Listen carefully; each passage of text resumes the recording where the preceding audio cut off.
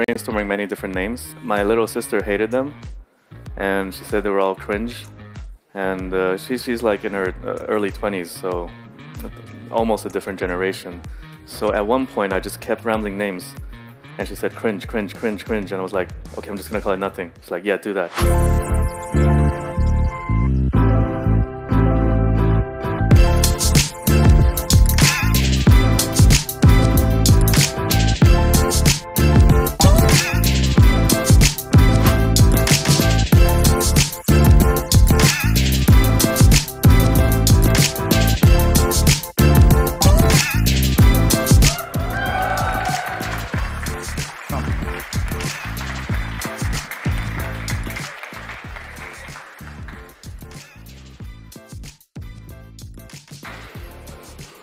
This is fun.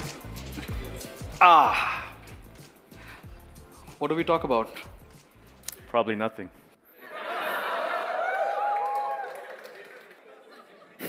That's a good name. You should name your company. No more memes. No more memes, no more puns. Okay. Carl, we spoke when you were still at OnePlus, I think, Yeah. and you were not really sure what you were going to do.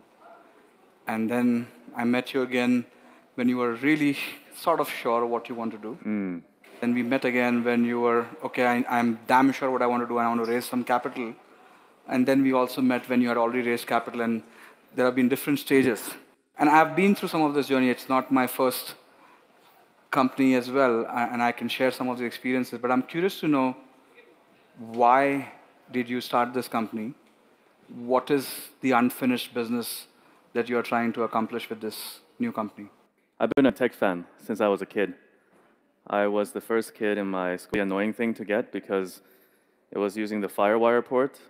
So I was a PC user. I had to buy another PCI card, install that into my PC to use the iPod. So that's how excited about technology I was. I was also the first person that I knew to buy the first iPhone. It was only available on AT&T in the US.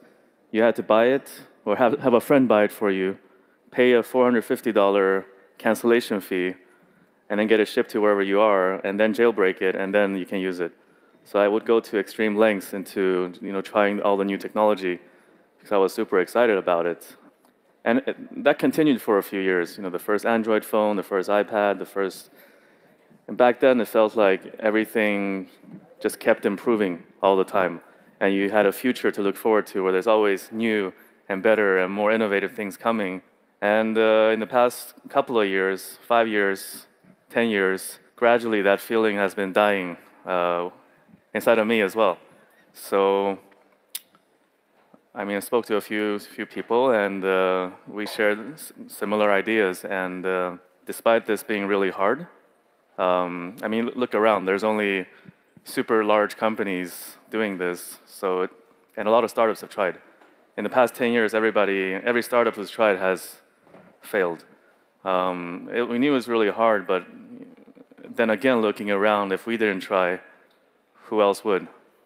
So we just decided to go for it, make products, make a brand, make products that we ourselves would like to see, or a younger version of ourselves would like to see on the market. That's pretty interesting. I have a question. You could have picked up an easier business. Why do hardware again? Hardware is hard on many fronts compared to, I would say, building a software tech company. Why is it just because of familiarity that you had, or you felt that there was a real opportunity that got you super excited? It's hard, but it's also easy. And software is easy, but also hard. The reason why I say that is I think for hardware, the entry barrier is really huge just to enter. But once you enter and you have a product, getting a user base is relatively easy. I think now with software, I guess when the App Store just first came out, there was like a gold rush. The first apps immediately got distribution. But nowadays, making software is kind of democratized, so getting distribution is really hard. So I have no experience in getting distribution for software. And then you see the trends. For instance, in the latest WWDC, Apple announced buy now, pay later. And it was kind of disruptive to a few companies out there. So I think me and the team were familiar with this, and I think we know how to distribute this kind of product.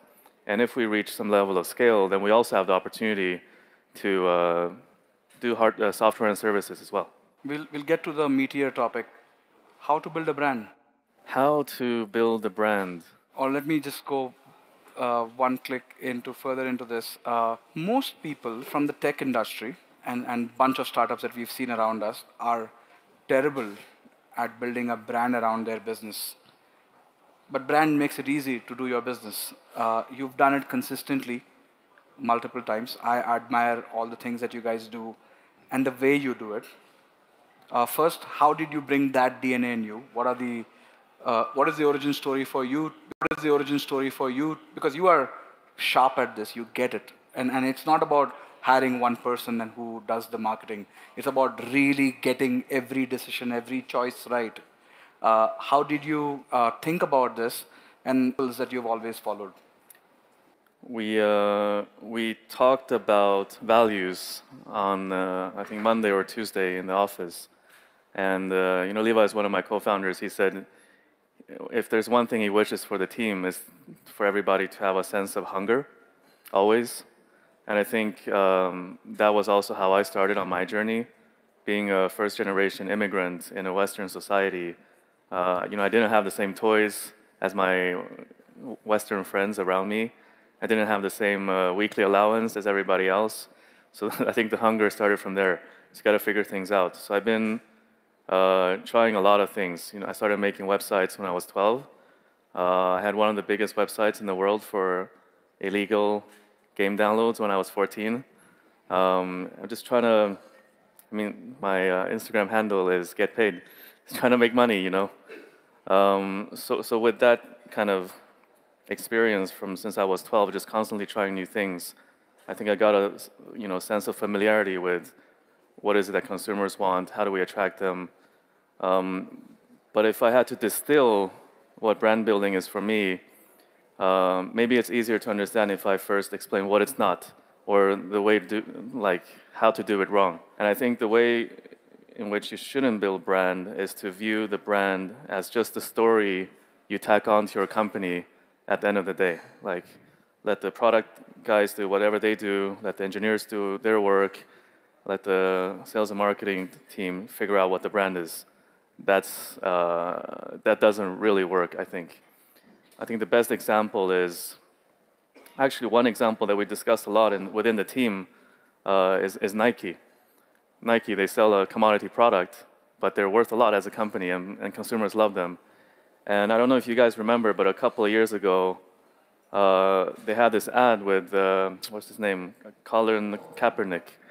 Very controversial for US audience and US companies, because this guy, he didn't kneel. So he's a sports person. And before you start a match, you should kneel in front of the American flag and sing the national anthem.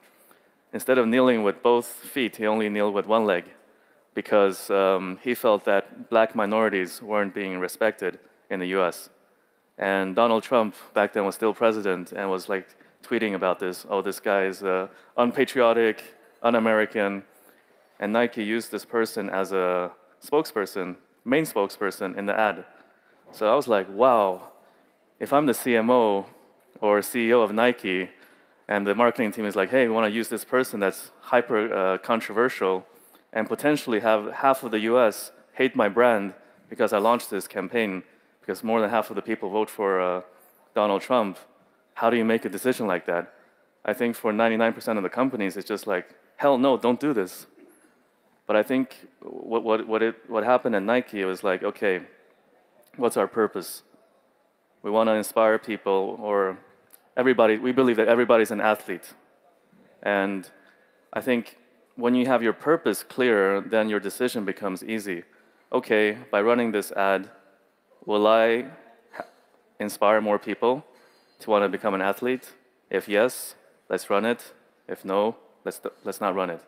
So I think in the end, I think the best way of building a brand is to unite all the teams on a higher level, purpose or vision or mission, and then make sure that every team executes against that, because a brand is every single touch point a consumer has with the company, not just their advertising material, but also the product, but also the service, but also interacting or bumping into an employee somewhere. So I think that's a very long answer to a short question. Um, why is it hard for people to understand importance of brand? I'm sure in your company